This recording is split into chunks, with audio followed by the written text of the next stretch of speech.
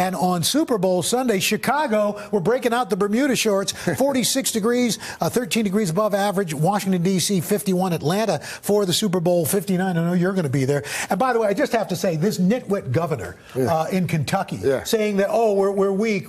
These are kids who are going to be in sub-zero wind chills. No.